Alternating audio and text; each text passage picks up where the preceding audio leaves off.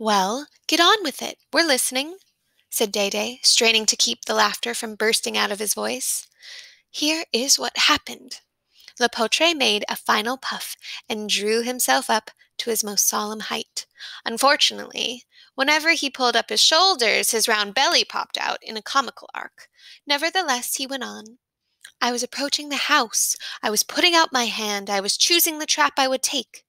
Go on, said Nokomis, grim with protective fury for her friend old Tallow.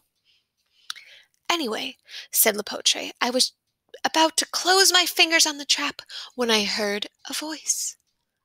Nobody really wanted to encourage Lepotre, but at last Angeline could not contain her curiosity. What did it say? It said, Lepotre leaned forward and fixed them, all with his keenest, slightest, cross-eyed stare. Gego. In other words, the voice said not to do what I was doing. I opened my eyes. My friends, a crow was sitting there, its eyes black and shiny as lake stones. My friends, it spoke to me, Anin. It said, Anin. I answered, Anin, I answered. Gego. It warned me again, then flew off. The potre sat back and folded his arms across his chest. He waited for the sounds of amazement and the hushed tones of respect. He waited for the nods from Day and the serious expressions of wonder from Mama and Nokomis. Instead, after a moment of amazed delight, his entire audience burst into howls of laughter. Day was overcome with hilarity, and every time he tried to explain to Lepotre, he sank into helpless sobs and guffaws.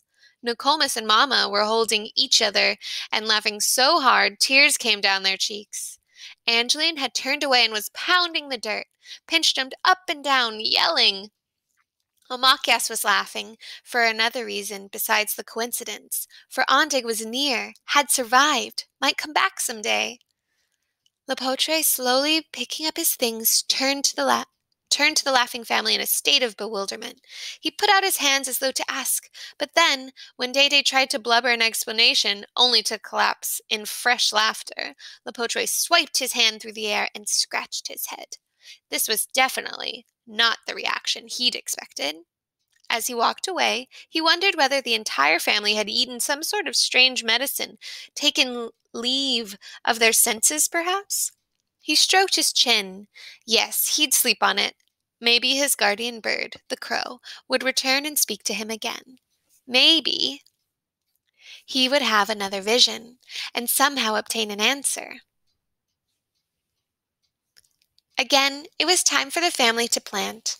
Yellow Kettle chopped at the tough, winter-packed earth of their family garden, while the others broke dirt clods and struggled with roots, picked stones and smoothed out rough rows to plant. Pinch pretended to help. He kicked at tiny weeds and smoothed circles in the dirt with his hands. He threw mud balls until Yellow Kettle gave her hoe to him and told him that if he stopped working just once, she would take away all of his play warrior weapons. His lower lip stuck out. He grumped. As he dug into the earth, he wished he was a grown man, already with nothing of this sort to bother him. Still, he found himself occasionally dragging the cooks of water over to splash on Omakias's plant seeds. His sister even thanked him once, which made him so warm and shivery inside that he had to run and shout louder than ever at nothing. The pumpkin seeds wore little silver patches like French medals, and Nokomis blessed them gently as she pushed them into the soft new earth. The corn seeds were chubby and yellow in Omakias's fingers. Angeline had acquired from Fishtail some corn with red flecks in it, and Mama put these seeds into the ground with a special blessing, curious to see what their growth would bring. The ground harbored the sunshine and spread warm beneath her feet. As she planted one hill after another, Omakias felt the calm and sweetness of the earth, and tears burned. Where was Niwo? She missed him. When they had finished planting, as though summoned, rain sprinkled down in a mist. The shower deepened the calm of the woods, ticked through the new leaves, lightly wetted the seeds sheltered in the earth. Suddenly, just as they were leaving the field, Ondig appeared, wheeling through the air, dive-bombing the family with his familiar croak, croak. Ondig swooped near but refused to land with his usual sweep on Omachias's shoulder. Come, come, Ambe, called Omachias with a thrill of happiness. Pinch, who never was still, never kept himself from excitement, acted differently. He stood motionless and waited right next to his sister. He seemed to know something that Omachias, in her eagerness to hold her pet, couldn't grasp. Ondig had become half wild, afraid of humans. Omachias's waves and anxious calls were frightening to him. Pinch, on the other hand, actually understood that the quieter he stood, the more likely their old friend was to trust him. And sure enough, Ondig did land, right on Pinch's head. Pinch's eyes rolled up. He tried to see Ondig. The bird hopped up and down, uttering his greeting, "Krak, krak, krak." Omachias was hurt, but instantly, and this was the gesture that forever changed the nature of the friendship.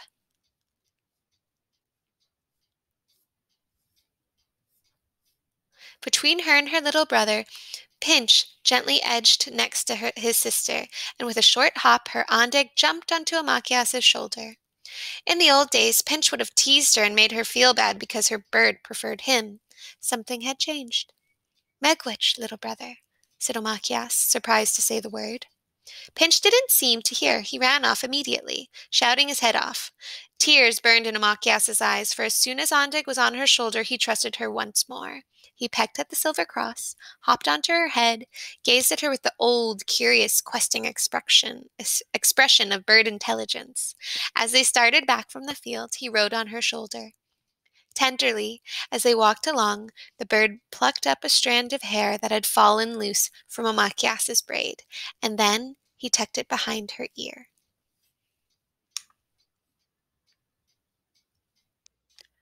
Not long after old Tallow brought deer bones to share with Grandma. For a time, the two women sat by the outdoor fire. The air was cool and the fire burned high, stacked with dry wood. Nokomis baked the deer bones, cracked them, and used a special, long curved spoon to scoop out the hot, rich marrow. After a while, Nokomis went out to look for Pinch, and Tallow called Omachias over to sit near the fire with her. "Have some tea," she said. "I made it fresh." Omachias shook her head, suspicious. Tallow was behaving in too serious and friendly a manner. Since when did old Tallow make tea? Since when did she act as though she had something important to say? Omachias tried to slip back into the lodge, but the tough woman seized her hand and bent her fingers around the handle of the cup. She had something in mind in this visit, it was clear, but Omachias decided that whatever it was, she didn't want to confront it. Ever since she had a taste of old Tallow's justice, she'd been wary of the fierce woman. And now, stubborn, Omachias waited. She felt something flare in her heart. She didn't like to be bossed around. Unwillingly, Omachias accepted the cup and took a sip. "Good. While you're drinking this," said old Tallow, her strong, ropey arms arranged on her knees, her big feet breaking from her moccasins as usual, her hat pulled low and fierce, her fierce eyes flashing. "I'll tell you a story of Omachias. I'll tell you the story of Omachias. Maybe that will help you get over your little brother." Omachias put the cup down, picked it up again, at Tallow's abrupt gesture. "All right, I'll drink it. What do you mean?" Omachias frowned. What was this? A plan to get her to forget all about Niwo? She wasn't interested. She was still sad and loyal to her tiny brother. What did Tallow understand? Bitterly she spoke. "I know the story of Omachias. It all happened in the winter. She had a beautiful friend, a favorite baby brother. They die. She is left to cry for them." "Not that story." "What other story do you know about me?" She wanted to tell the old woman to let her be, to go off and hunt, her favorite occupation. But because old Tallow was, after all, an elder, and because Mama had always insisted that Omachias be polite as possible to her elders, Omachias pretended to listen to the story. "When you were very tiny," old Tallow began. "What do you mean when I was very tiny?" Omachias tried to be good, but irritation burst out of her. "Mama had me, not you, and she held me, fed me, dressed me, all of those things. What do you know? What more is there to say? Old Tallow drew a deep breath. Her eyes almost crossed with fury, but she kept her temper. You don't have any excuse to be rude, no matter how sad you are. You can't treat me in this disrespectful way. Omachias felt her throat shut with shock and embarrassment. She wanted to cry. Why was she acting like this? Yeah, okay then, I'm sorry, she said, more softly. What are you going to tell me? Haven't you wondered, said old Tallow, a bit testy with the difficult girl Machias had become, hasn't it occurred to you to ask why you didn't get the Chimukaman's sickness? You didn't get sick, said Omachias, stubborn. I never get sick, said Tallow. Nokomis stayed well. Your grandma already had the smallpox. Omachias remembered the tiny whited pit in the skin of her grandma's cheek, but was still surprised to hear that Nokomis too had suffered the disease. She pondered for a moment, and then could not hide her curiosity. What about me? She demanded, abrupt as old Tallow herself. You too. Me too what? Had the scratching sickness. A panicky feeling bubbled up inside Omachias, and she wanted to laugh to drive the feeling off. I couldn't have. You wouldn't remember exactly what happened. You were a baby. Then why didn't Mama have it? Why did Mama get sick too, this time? Because, said old Tallow, you weren't with your Mama then. Omachias wanted to stop talking now. She could feel it. There was something else, something coming toward her, something deeper and huger than she didn't want to know. She tried to stop herself from asking the next question, but her curiosity was too great. She felt her voice rise. Where was I? A different island, said old Tallow. Her voice was stern, but there was an ache in her look that Omachias had never before seen. An island called Spirit Island, where everyone but you died of the itching sickness. You were the toughest one, the littlest one, and you survived them all. Tallow smiled mirthlessly, grim. Starvation nearly got you next, but I managed to cheat. The old hungry skull fed you broth of rabbits, brought you back with me. This was before you were 2 winters old, my girl, before you said words yet, before you can remember anything. Omachias tried to grasp what she was hearing. Her heart tumbled into darkness, and she could not speak. Now the line was crossed. She had to know everything. Mama, Dede, Nokomis, they took you as their daughter, loved you as their daughter. You are a daughter to them, and a sister to your brother and to Angeline. You? Why did you give me away? Blurted Omachias. Old Tallow glared away into the distance. Count yourself lucky. What kind of life with an old bear hunter like Tallow? Nobody has ever stayed with old Tallow. She drives them off. Yeah. The two sat together for a long, long time. There, at the fire with the darkness gathering above them, and to all sides.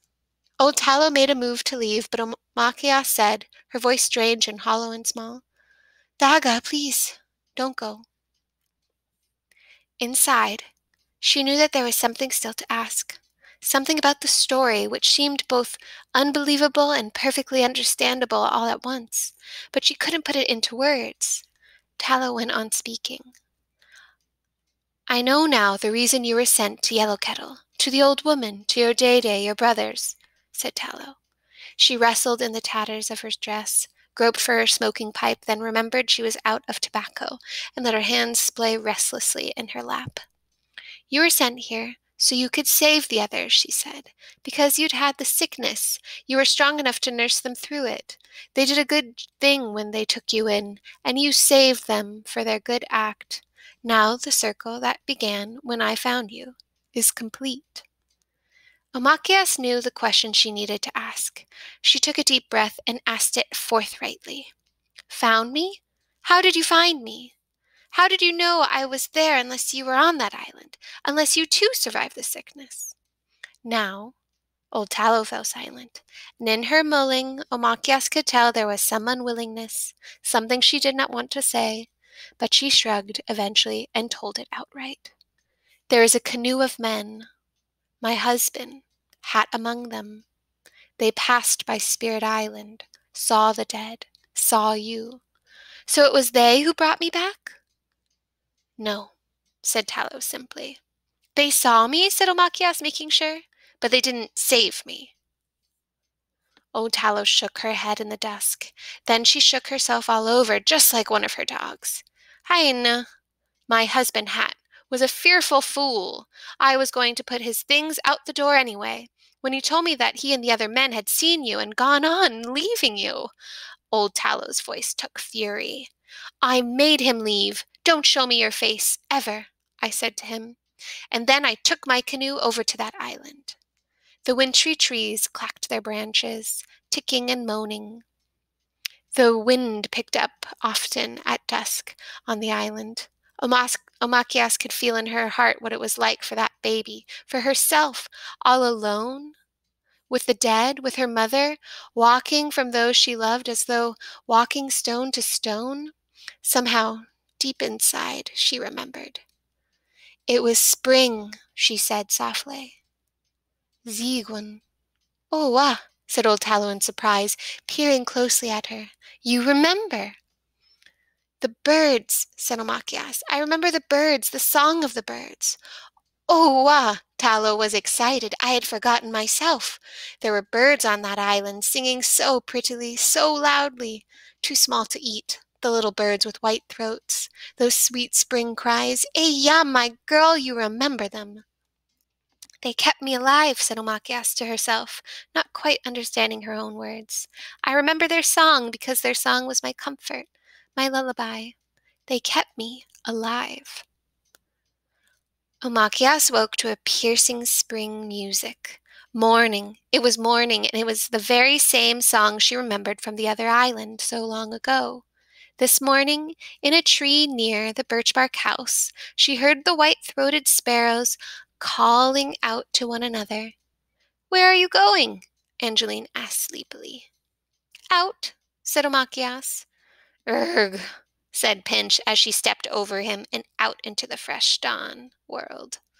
The sun was just peeping over the water, its light winking and growing.